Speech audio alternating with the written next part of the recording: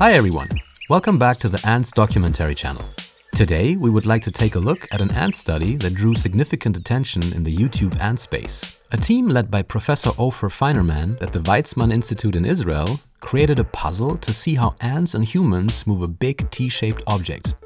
Both species need to get it through a rectangular area with 3 rooms connected by 2 narrow openings. The researchers created 2 sets of mazes, one that was ant-sized and another that was human-sized.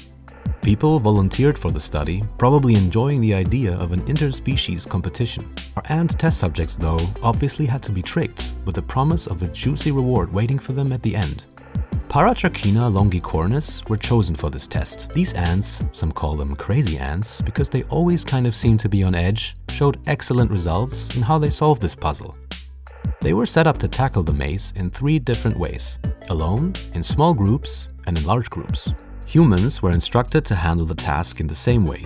To try and level the playing field and add a little bit of a challenge, some human groups were instructed to avoid communicating through speaking or gestures. The results were clear.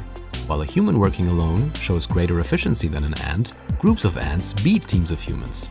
Ants exhibit collective memory to avoid repeating mistakes. Humans, however, fail to improve their performance in groups and often opted for short-term solutions. No surprises here, to be perfectly honest with you. So we learned a lot from these takeaways, but imagine the results if they had allowed humans to use words and technology. In essence, an ant colony functions as a society where cooperation greatly outweighs competition, essentially making them this superorganism.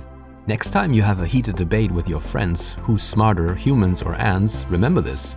You're not really thinking in ant terms here. Maybe ask yourself if ants would debate the same topic with their friends? Thanks for watching. Don't forget to like, subscribe and hit that notification bell for more cool discoveries. We'll see you in the next one.